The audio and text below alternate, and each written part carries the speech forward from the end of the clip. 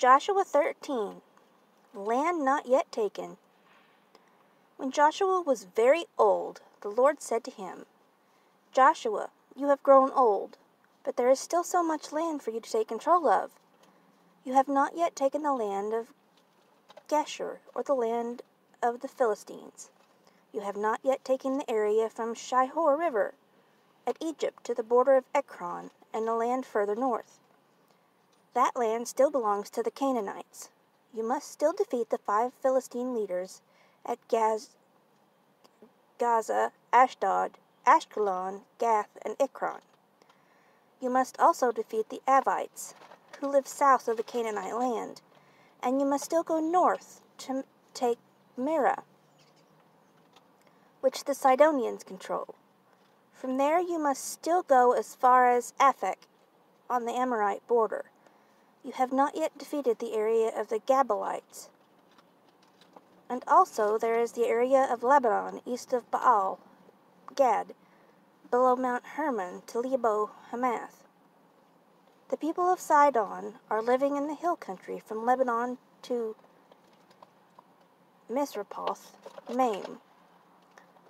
But I will force them out for the Israelites. Be sure to remember this land when you divide the land among the Israelites.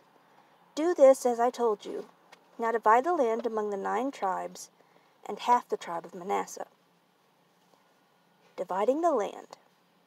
The tribes of Reuben, Gad, and the other half of the tribe of Manasseh had already received all their land. The Lord's servant, Moses, gave them the land east of the Jordan River. Their land started at Aroer by the Arnon ravine and continued to the town in the middle of the ravine. And it included the whole plain from Medeba to Dibon. All the towns that the king Sihon of the Amorites ruled were in that land. He ruled in the city of Heshbon. The land continued to the area where the Ammonites lived. Also the town of Gilead was in that land, and the area where the people of Geshur and Maacah lived was in that land.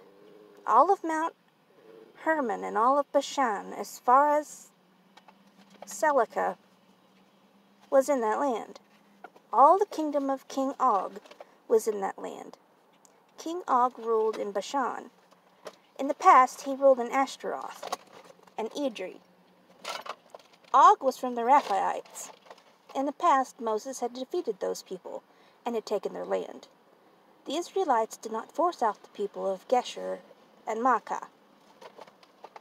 They still live among the Israelites today. The tribe of Levi is the only tribe that did not get any land. Instead, the Levites were given all the animals offered by fire to the Lord, the God of Israel. That is what the Lord promised them.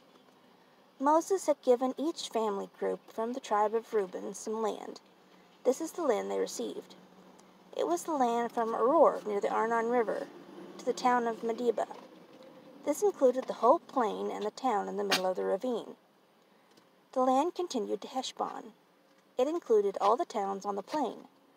Those towns were Dibon, Bamoth, Baal, Beth Baal Meon, Jahaz, Kiddemoth, Mephath,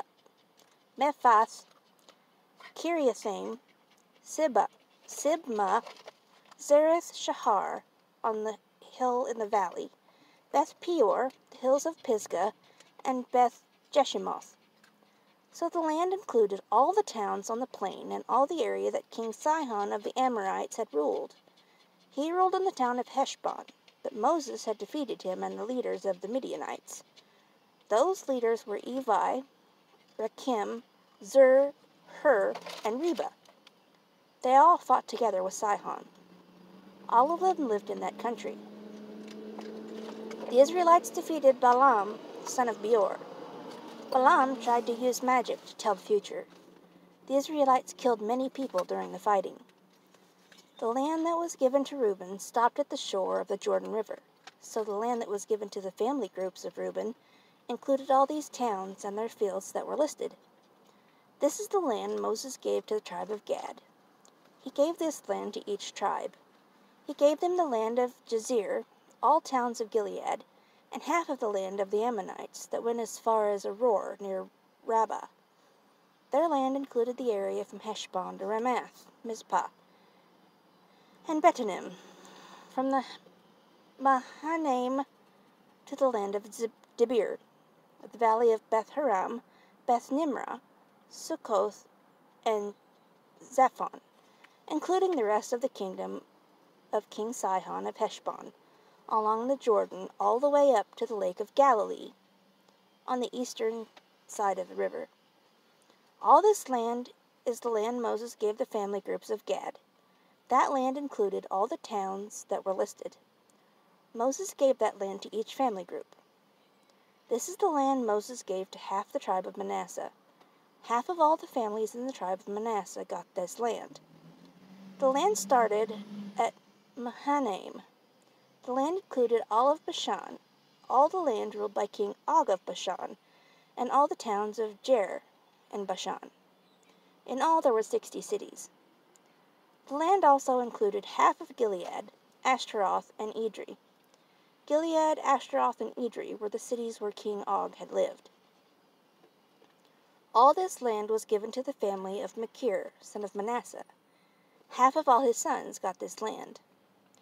Moses gave all this land to these tribes. He did this while the people were camped on the plains of Moab. This was across the Jordan River, east of Jericho. Moses did not give any land to the tribe of Levi. The Lord, God of Israel, promised that he himself would be the gift for the tribe of Levi.